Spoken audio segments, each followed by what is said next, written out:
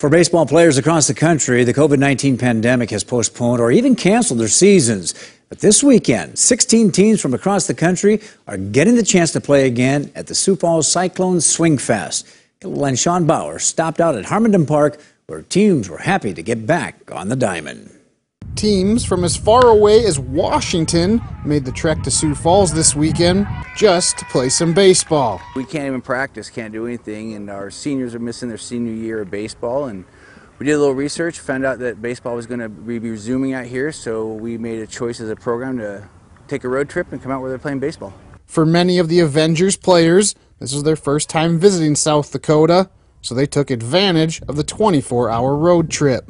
Oh, I think they're having a great time. We stopped in Rapid City. We got to see Mount Rushmore and Deadwood, and just got to see a lot of the country. We had a great time traveling. We made a few stops at national parks along the way that were open, thank goodness, and we're just making a long trip of it.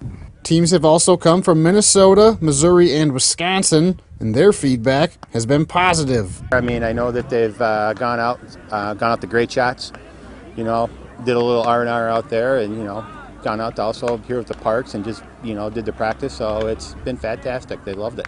Tournament officials hope the players can take some joy from a weekend back out on the diamond. Gets an opportunity to come out and see baseball, get away from what's going on in the world right now and just kind of get a little escape and enjoy something that we've not had since last year.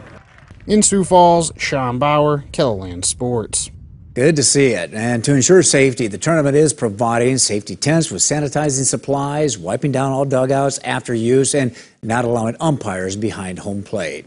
And coming up tonight at 10, KELOLAND's Travis Fossing, he's going to show you how organizers are keeping fans safe during the tournament.